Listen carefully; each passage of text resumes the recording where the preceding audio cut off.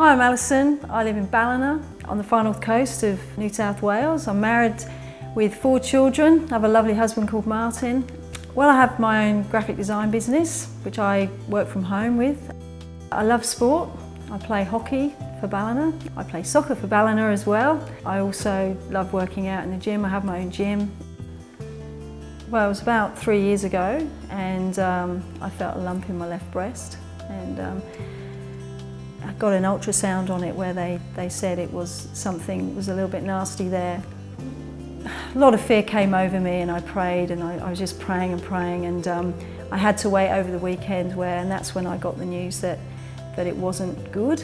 And so he booked me in to see a surgeon the following Thursday, and when you get news like that, it's quite devastating. You feel like it's a death sentence on your life, you know. And he said it was about 16 to 20 mils big, and you know, I had a lot of fear, I must admit. I had a lot of fear. Some friends of ours blessed us with God TV, which was really amazing of them to do that. It was so instrumental in building up my faith. Yeah, there was a moment where I was feeling really discouraged. The preacher said, there's someone there that's wearing a red top, and I was wearing a red top, and I went, ooh. And he said, be assured that what God has done for you, He's done. I've realised and learned, and a lot of it is through the teaching through God TV, that you have to receive these things. I had a call from the surgeon saying that another test had come back and it was positive, and you're going to have all this treatment.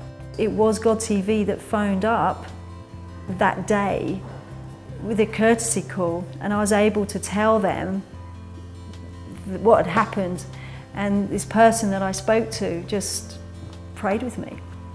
When the doctor phoned and said the test was positive and said, well, you've got to start your treatment next week, I said, no, this might be your report, but I have a much better report, and that's God's report, and God has told me that I'm healed. That was 3 years ago.